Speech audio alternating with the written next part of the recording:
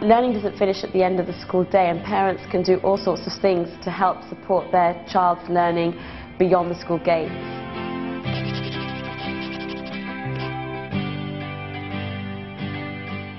Finding out, for example, what history project they might be working on, or what they're learning in maths at that particular time, what novel they're reading in English.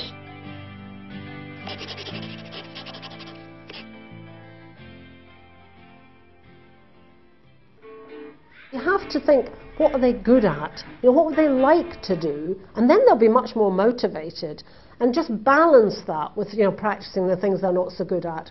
Also, it's important for parents to teach their children how to source information. For example, visiting the local library and getting out relevant books.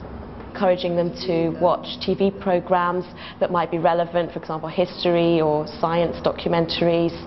And as well as that, helping them use the internet safely.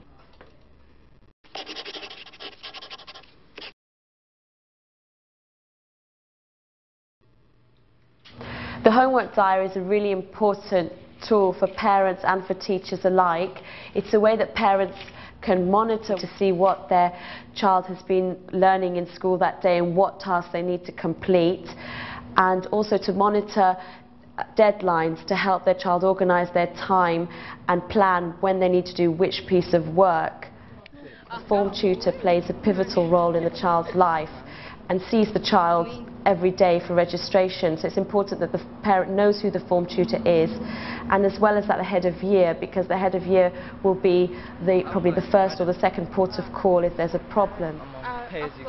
The teacher does care about your child, does want to see your child do well. So, I encourage you to become more involved.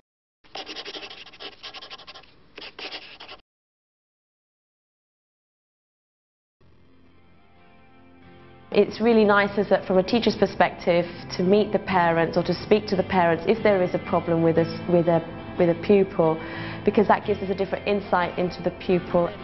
Often, if your child is having a problem, we can resolve it by having a phone conversation or by having a meeting. You can tell, I think, with the children that have got support, and usually they make better progress if they've got that support from home.